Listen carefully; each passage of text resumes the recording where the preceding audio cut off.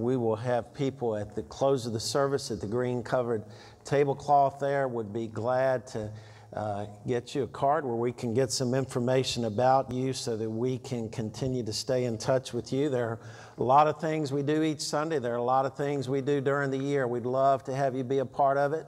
We've got a big event around Memorial Day weekend. We've got a number of things going on during the summer, so thank you so much for being here today. We're going to be looking at Luke chapter 24 today. We're going to begin in verse 13 in just a moment. Luke chapter 24. And we're going to begin in just a moment, verse 13. You know, in his book, Soul Set Free, Pastor John Lindell shared an account from his life when he was part of a group that was touring the Grand Canyon. This wasn't a casual tour, a bus tour. There were no stops at the Hyatt or even the Holiday Inn. It was actually a backpack expedition. And at the beginning of this tour, the guide for the tour, who would be with them for a number of days, told them basically this: expect the unforeseen. And then he began to list the potential dangers that awaited them during the trip. He said, don't hit the ants, because if you hit them, they will most certainly bite you. The first night, as they began to jockey for a position of who would get the tent and who would be left out, the tour guide said wisely, he said, you don't want the tent. It's going to be hot all week, and it'll be 15 degrees hotter inside of the tent. He said, and by the way, when you prepare to go down at night, he had a 5-gallon bucket, and euphemistically he said, do your business there. Don't go to the restrooms, because there will be pink rattlesnakes in the restroom area at night. I looked it up. There actually are pink rattlesnakes that their habitat, their sole habitat in the world is actually at the Grand Canyon. And as if things couldn't become even more worse, he said that when you awaken in the morning, be careful when you get out of your bedroll and don't shake it too hard. There may be scorpions in there and they might sting you. And he said, and by the way, if you feel them at night, lie as motionless as you can. That would be very hard for me. He said, but then the problem also, there are wolf spiders that may potentially harm you during this excursion. He said, and if they bite you, we have a lot of problems. We'll actually have to helicopter you to a hospital. Needless to say, that wouldn't be the first trip I volunteered to be a part of. In fact, Lindell notes in his book, he says, suffice it to say, every trip has unexpected surprises. Isn't that true? In our trip through life, we have unexpected surprises. Today we're looking in Luke chapter 24, and these two disciples we're going to see who were on the road to Emmaus, they had an unexpected surprise of the pleasant variety. Look with me beginning in verse 13. Now that same day, that is the day of the resurrection, two of them, verse 13, were on their way to a village called Emmaus, which was about 7 miles from Jerusalem. Together they were discussing everything that had taken place. And while they were discussing and arguing, Jesus himself came near and began to walk along with them, but they were prevented from recognizing him. Then he asked them, what is this dispute that you're having with each other as you're walking? And they stopped walking and looked discouraged. The one named Cleopas answered him, are you the only visitor in Jerusalem who doesn't know the things that have happened there in these days? What things? Jesus asked them. So they said to him, the things concerning Jesus of Nazareth, who was a prophet, powerful in action and speech before God and all the chief priests, and how our chief priests and leaders handed him over to be sentenced to death, and they crucified him. But we were hoping that he was the one who was about to redeem Israel. Besides all this, it's the third day since these things happen. Moreover, some women from our group astounded us. They arrived early at the tomb. When they didn't find his body, they came and reported that they had seen a vision of angels who said he was alive. Some of those who were with us went to the tomb and found the tomb just as the women had said, but they did not see him. Jesus said to them, "How foolish and slow you are to believe all that the prophets have spoken. Wasn't it necessary for the Messiah to suffer these things and then to enter into his glory? Then beginning with Moses and all the prophets, he interpreted for them the things concerning himself in all the scriptures." They came near the village where they were going and he gave the impression that he was going farther. But they urged him, "Stay with us because it's almost evening and now the day is almost over." So he went in to stay with them. It was as he reclined at the table with them that he took the bread, blessed and broke it, and gave it to them. Then their eyes were opened, and they recognized him. But he disappeared from their sight. They said to each other, "Weren't our hearts burning within us while he was talking with us on the road and explaining the scriptures to us?" That very hour they got up and returned to Jerusalem. They found the 11 and those with them gathered together who said, "The Lord has truly been raised and has appeared to Simon." Then they began to describe what had happened on the road and how he was made known to them in the breaking of the bread. Let's pray. Father, as we look to your word these few moments, God, you're a good God. Forgive us for the times that we develop a caricature or a false representation of who you are. You're a God of grace. You're a God of mercy. You're a patient God. But more than anything today, we celebrate that you're a powerful God who can make an eternal difference in our lives. Father, speak to us through your word this hour, we pray. In Jesus' name, amen.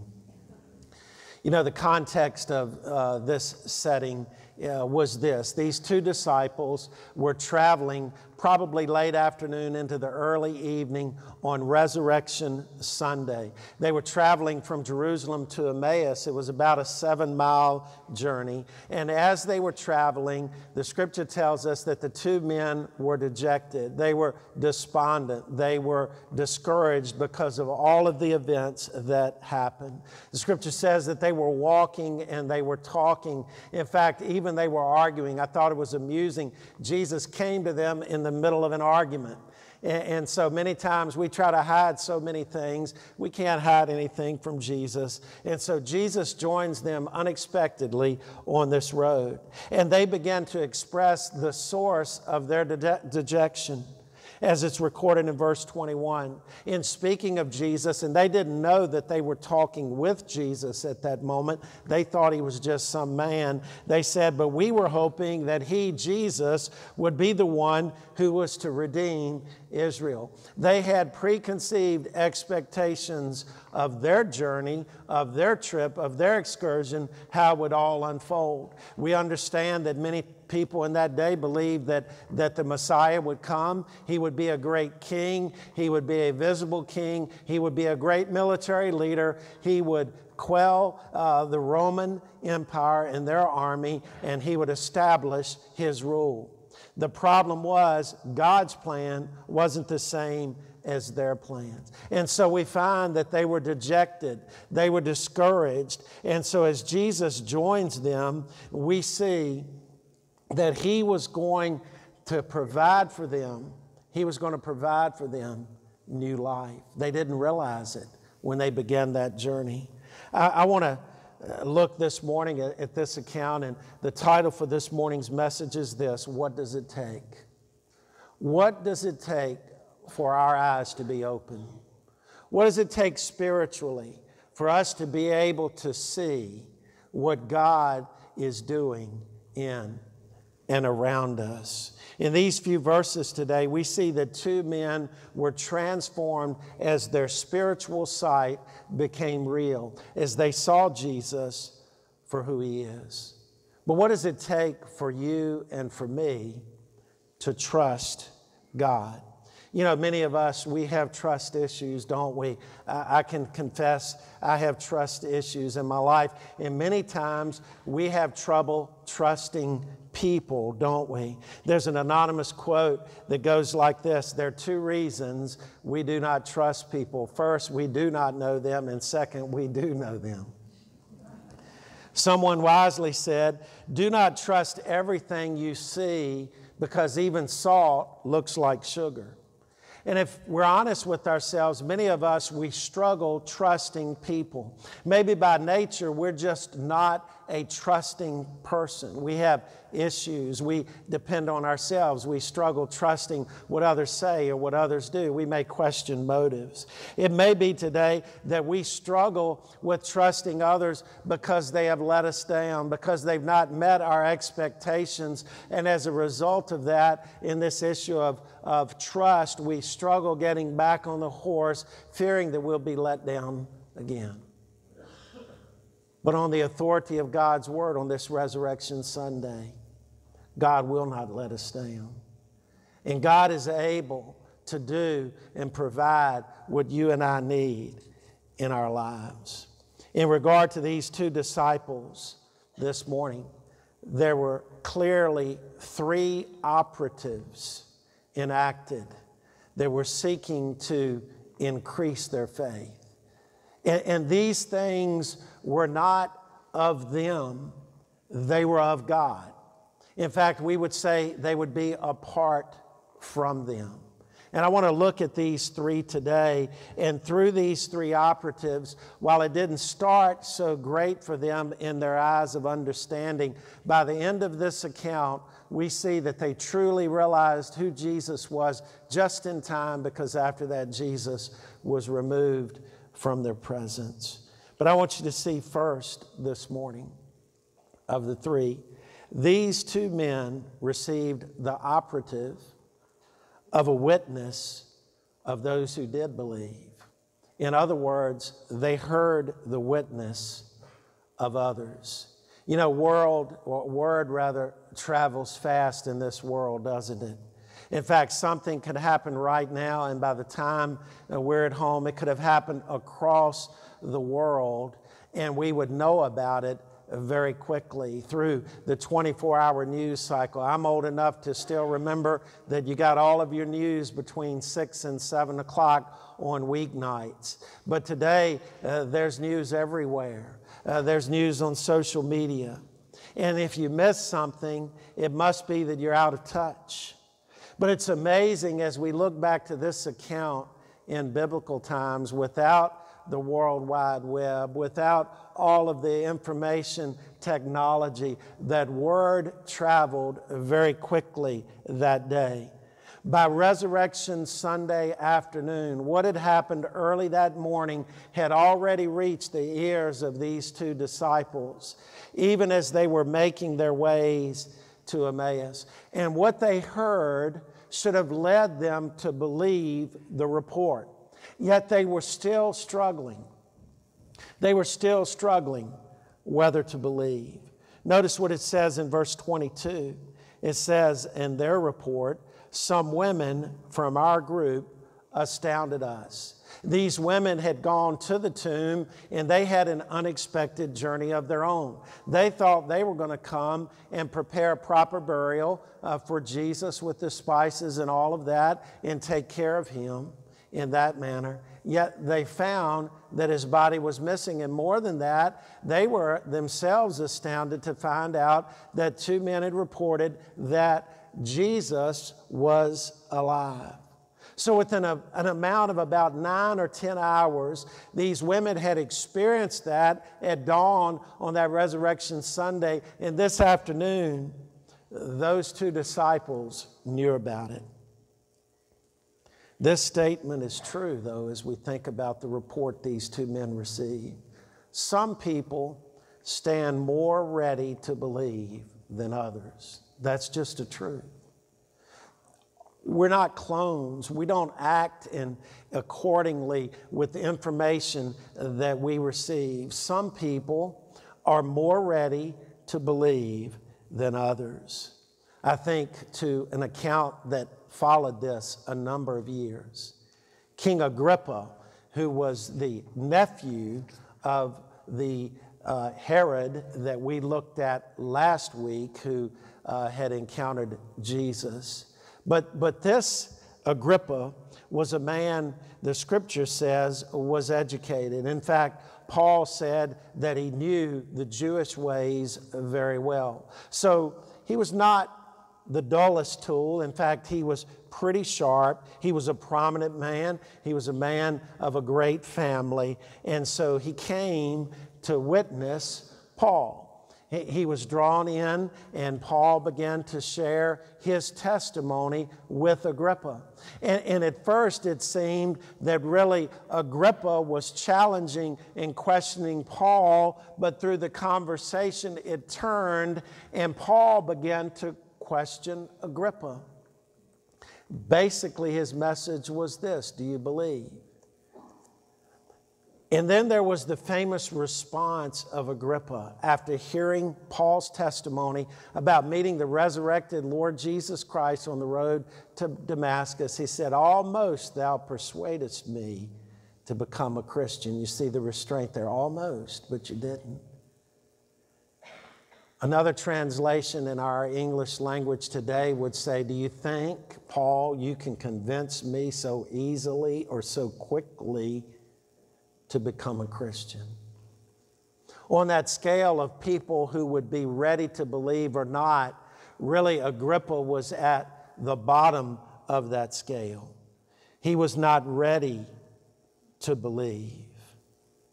The two men in our account today who heard the women's report, they were like Agrippa initially. Notice it says in verse 24, some of those who were with us, that was the disciples, they went to the tomb and they found it just as the women said. But they did not see him. In other words, here we see the men had heard a second witness, not only from those who first saw Jesus early that morning, the women, but the disciples went and they said, "Yes, we did not find his body." Yet notice the doubt. It said, but they didn't see him. They didn't see him. What will it take for you to believe? Here were two witnesses, yet they were not ready to believe. But I want you to see a second truth.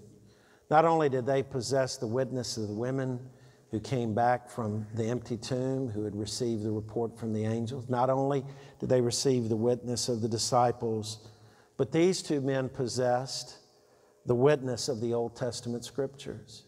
The scriptures were operating even while they didn't know it. God's word is true. When we open God's word, we begin to read it, but it begins to read us at the same time. And so while they were not at this point ready to believe, God's word was chiseling at these two individuals' hearts. In these verses, they still did not, in the middle of this account, realize it was Jesus with whom they were talking. They saw him, but they didn't recognize him. This past week, I was in Lynchburg, and I was in the Christian bookstore there, and I saw this lady, but I just looked and didn't connect. And then, secondly, I began to see she worked with special needs adults, and I began to make the connection. And I say, "Oh, I know her," and we began to talk. And I thought, why didn't I recognize her? I'd not seen her since before COVID. I knew her well, but I wasn't expecting to see her in Lynchburg. How many times maybe we're somewhere outside of our regular domain and we see somebody and we think, well, it can't be that person. What would they be doing here?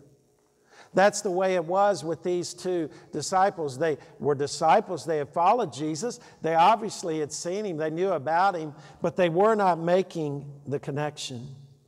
And so they're talking to him just as if he's another traveler. But notice what Jesus said after hearing not only that the women had reported, but also the other disciples had reported back about the resurrection.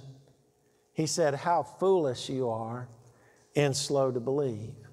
foolish, and slow to believe. He didn't say, oh, well, that's okay. You didn't have enough information there. They saw the body was missing, but they didn't see Jesus walking. No, he said, you're slow to believe and you're foolish. They didn't believe what? They didn't believe the original report of the women who came from the tomb. Also, they didn't believe the report of the disciples who themselves went and found the tomb empty. But more than that, and this is important for you and for me, they did not believe what the Scriptures said about Jesus, about his messiahship, about his person, about his resurrection, as presented in the Old Testament teachings. You see, the Old Testament attests to the fact that Jesus lived, that Jesus was the Messiah, that Jesus would die, and that he would be raised from the dead. Anywhere between 1,400 years before Jesus was born and 400 years before Jesus was born, Moses, the prophets, the Old Testament writers attested to the veracity of exactly what happened in the life of these two disciples. Jesus speaks of the testimony of Moses and the prophets, and through the Old Testament, we see numerous foreshadowings of Jesus Christ. He is pictured as the ram caught in the thicket when Abraham was prepared to offer Isaac. He was the substitute. He was pictured as the Passover lamb that was offered, the blood placed upon the door to provide salvation and protection for those who would believe. He was the subject, a picture of the offerings that were offered under the Levitical system of the Old Testament. Then we see Daniel's prophecy of the 70 weeks, 69 weeks having been fulfilled, and then the Messiah being cut off, that is, crucified. Isaiah pictures him as the suffering servant years before, 700 years before Jesus came to this earth. And then there were the prophecies of Jesus' resurrection. A little bit of a prompter at this point to encourage you to come out to the revival services in Dillwyn on Tuesday night. I'm going to be preaching out of Job chapter 19. It was a chapter that was drawn to my attention when my father-in-law passed away a few weeks ago. I was discouraged. I happened to read in my devotional, and it pointed me to this. And Job 19:25 says, I know that my Redeemer lives, and at the end he will stand on the dust. That's Job. I know my Redeemer lives. Psalm 16:10, speaking beforehand of Jesus, says, for God, you will not abandon me to Sheol. You will not allow your faithful one to see decay. The Old Testament is filled with prophecies of the messiahship of Jesus, of the suffering and the death of Jesus, and the resurrection of Jesus Christ. These testaments alone should be enough. So we see the verbal testimony of those who witnessed. We see the testimony of Scripture. That should be enough for them to believe. Imagine for a moment that we were to leave this place today, or you were to leave, and you saw a family member that said, boy, this event happened over in Ukraine today. And you'd say, well, maybe they heard it right. Then you get home, you're on the phone, you're talking with someone who doesn't know that family member, who lives maybe even in another state, and they say, boy, wasn't that amazing what happened in Ukraine. On those two testimonies alone that were distinct, that would lead us to believe something happened. Yet we see these disciples were still struggling. And here's the beautiful part of the Word of God here. He gave these individuals the witness of the women. He gave them the witness of Scripture. But we see another operative, the drawing of the grace of God. Aren't you glad that God's not like we are? Jesus was said, you foolish and slow to believe. If he were like you and me, he would probably say, I'm done, I'm going to walk away. But he didn't, because he loved them. He loves you and me. And he knows that we're of clay. He knows left to ourselves that we'll go our own way and that we struggle. There are two verses in this morning's text that jump out at me, and we're almost finished this morning. Verse 16, but they were prevented from recognizing him. They were prevented. And then a later verse, verse 31, after they sat with Jesus at the table and dined, it said their eyes were opened and they recognized him, but he had disappeared from their sight. Twice we see the passive voice used, not the active voice. It didn't say they didn't understand him. It said they were prevented from understanding, the passive voice. And then it didn't say they opened their eyes. No, their eyes were open. Listen to me on the authority of God's word. You'll never believe in the Lord Jesus Christ apart from the unction and work of God's Spirit working in your heart. Now, there are things that you can do to harden your heart to it, but let's not be mistaken. It is the grace of God and the grace of God alone that saves a person, that brings to truth in our hearts what is true of all, and that is Jesus Christ is Lord of all. Interestingly, both of these verses speak of these disciples in the passive voice. So I imagine after that happened, when they went and shared testimony, if we heard more, they wouldn't say, and boy, and I did this, and I did that, and I did that. No, they were saying, he did that.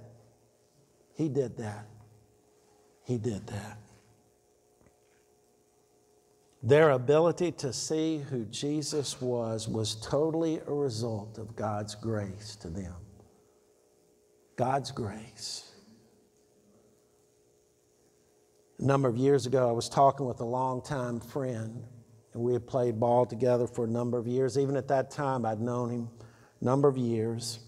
When I asked him about his standing with God, he said, well, Rick, I've got it in my back pocket. I'm going to take care of it. I've got it,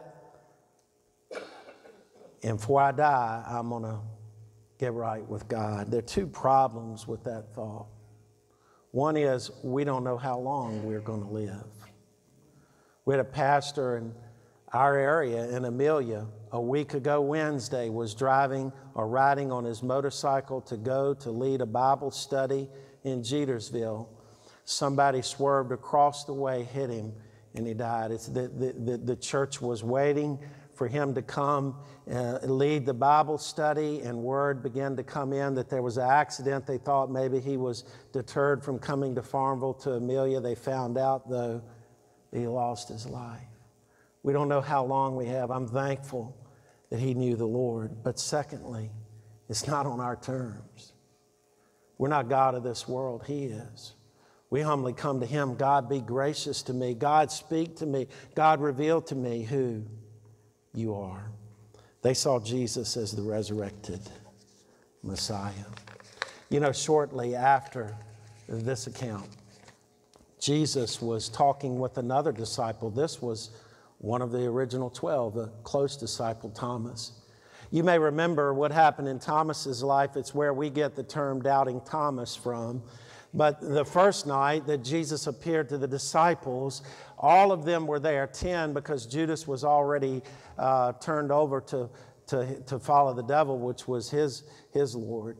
But among the 11, all 10 were there except Thomas. And can you imagine what a Sunday to miss? Because Jesus appeared, the disciples were saying everything that was happening, and Thomas said, I don't believe it. Now, this was a man that walked with Jesus for 3 years. I don't believe it. He said, I will not believe unless I see his hands, unless I touch his hands and his prints, unless I touch his hip. Next week, Thomas was there and Jesus came. Jesus said, here I am. Jesus met him at his point, said, stop being unbelieving and believe. Do you realize that Thomas didn't even have to put his hand on his body? He said, my Lord and my God. And then Jesus said something that's so important to us. Because you have seen me, Thomas, you believe. Blessed are those who have not seen and yet believe. People say seeing is believing. No, the grace of God working in us is what leads us to believe. I wonder if you trusted Jesus Christ as your Lord and Savior. Have you allowed Him to speak truth into your heart? Are you yielding yourself to His grace working in and through your life? Just a moment. Tony is going to come and sing. It's a beautiful song. It's going to be our invitation.